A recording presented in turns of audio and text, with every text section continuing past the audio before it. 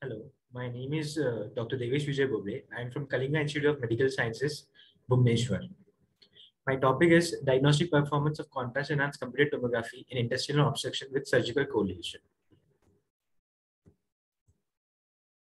So, the bowel obstruction is one of the most common non-traumatic abdominal emergency encountered, accounting for approximately 20% of acute abdominal conditions, with small bowel being involved in 60 to 80% of cases.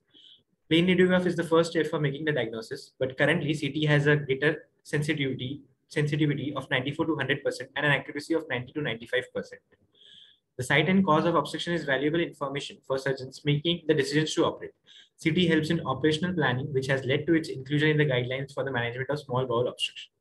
Intravenous contrast helps in diagnosing strangulation, in identifying the specific cause of small bowel obstruction, and in characterizing other pathology, such as superior mesenteric artery or superior mesenteric vein thrombosis, which can produce an ileus that mimics mechanical obstruction.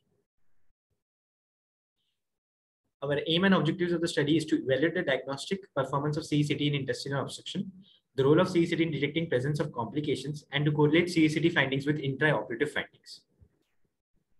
Materials and methods that we have used is CT was performed using GE Optima 64 slice CT scanner. First, a plain CT scan of the abdomen was done, followed by contrast enhanced CT scan of the abdomen by intravenous administration of non-ionic adjuvanted contrast. Ipromide was given at a rate of 1.5 ml per kg body weight at 1 to 1.5 cc per second. Next, series of images were taken in venous phase with scan delay of 60 to 70 seconds. In cases of suspected mesenteric arterial occlusion, an early arterial phase 20 to 25 seconds scan delay, followed by venous phase 60 to 70 seconds scan delay was performed using IV contrast at the rate of 3 to 4 cc per second. The patient was followed up for intraoperative correlation. The study was conducted in the Department of Radiodiagnosis, KIMS, Patia, Bhubaneswar. 50 cases of intestinal obstruction chosen by simple random technique were studied in the department of our college. The inclusion criteria, we included patients with suspected intestinal obstruction who will undergo CCT abdomen followed by surgery. Exclusion criteria, patient in whom CCT abdomen cannot be performed, pregnancy, renal failure, sensitivity to contrast medium were the criteria. Patients with adynamic obstruction and patients in whom surgical findings are not available were not included. Statistical analysis was done using collect data using SPSS2022 software in terms of mean and standard deviation for continuous variables and percentage for categorical variables. Cross-tabulation was performed for all the variables of interest. McNemar's chi-square test was performed to test the significance of proportions of CT with surgical findings. The sensitivity, specificity, positive and negative predictive values were computed. P-value less than 0.05 was considered to be statistically significant. The study was carried out in an age group ranging from 10 to 19 years. Observation result.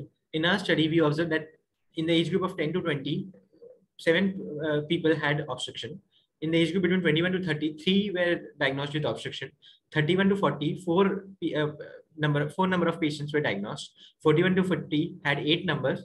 51 to 60 had 10. And 61 to 70 had 13. And 71 to 85 respectively. All of the patients came with the common symptom of pain abdomen. 37% had a symptom of vomiting. 27 had a symptom of abdominal distension. And 30 had symptoms of constipation. While 8 people had symptoms other than the ones listed. In case of etiology, stricture was seen in 9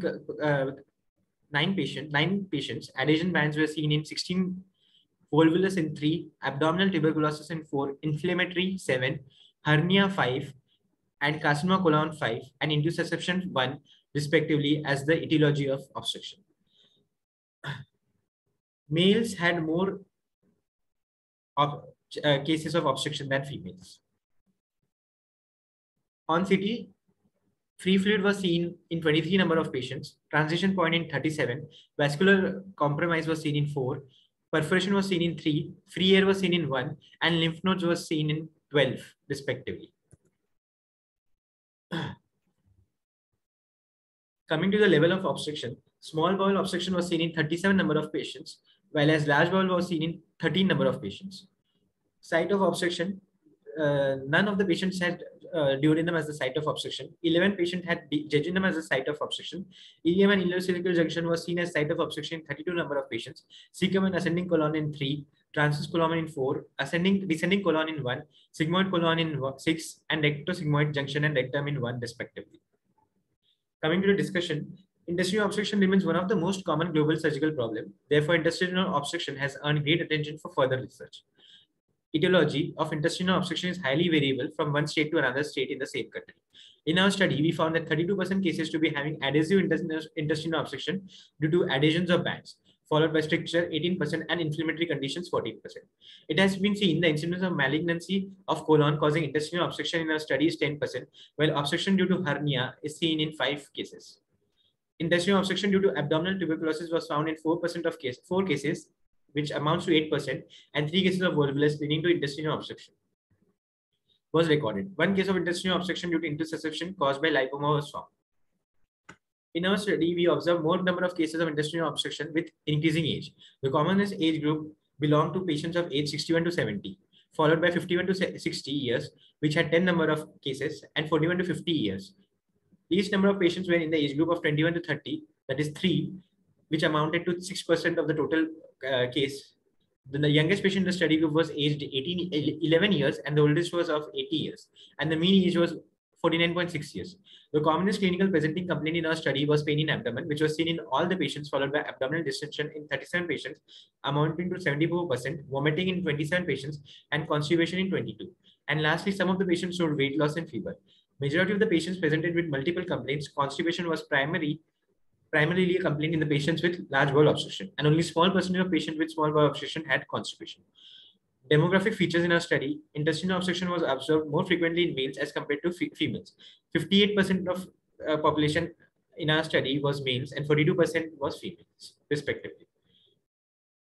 In the present study, 50 patients underwent CECT abdomen, after which they had surgery. All 50 patients were diagnosed with intestinal obstruction on CECT abdomen. While on surgery, 47 patients had intestinal obstruction. CT overestimated 3 patients with bowel obstruction, which on surgery proved otherwise. The overall sensitivity, specificity, positive predictive value, negative predictive value, accuracy of CT was 100%, 94%, 94%, 100% and 96% respectively. The commonest finding observed on CT in our study were a transition point in 37 patients, followed by free fluid in 23 patients, lymph nodes in 12 patients, vascular compromise in 4 patients, and perforation in 3 patients.